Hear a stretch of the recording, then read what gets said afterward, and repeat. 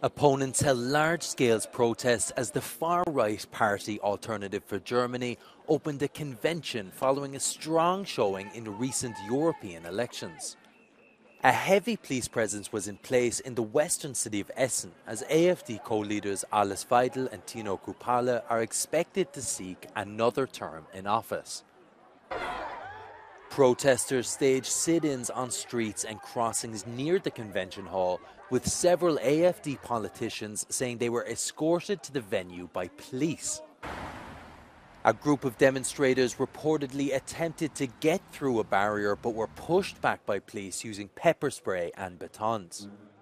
Police also say there were incidents where mass demonstrators attacked officers, reportedly leading to arrests.